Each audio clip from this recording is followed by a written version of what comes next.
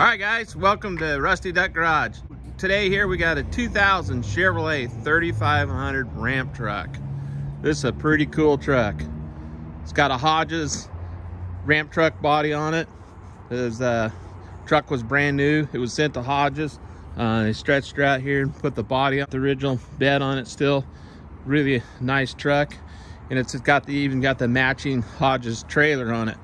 This trailer has ramps that the ramps on the ramp truck slide back and connect to the trailer, so you can drive one car onto the trailer and drive right up onto the ramp truck. Or if you have the trailer disconnected, you can just use the ramps to drive right on the truck.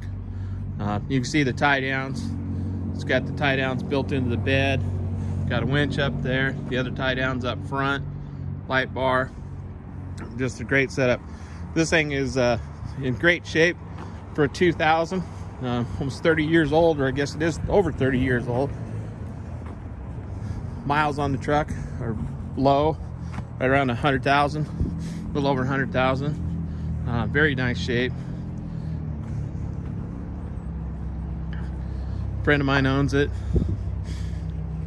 Been using it to tow his stock car and move cars around. It's a great car to take to the races. Great truck. Truck only has 103,000 actual miles on it. It's really clean. Hasn't been detailed lately. The carpet would clean up really nice here. Just take a few minutes to do that with a steam cleaner.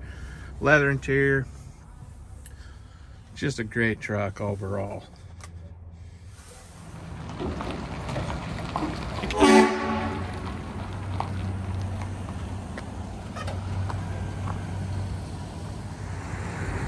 All right, there she goes. Ramp truck with the RoadRunner on it. Pretty cool setup. Just going the short ways, otherwise would have loaded the RoadRunner onto the truck itself. But what an awesome setup, man.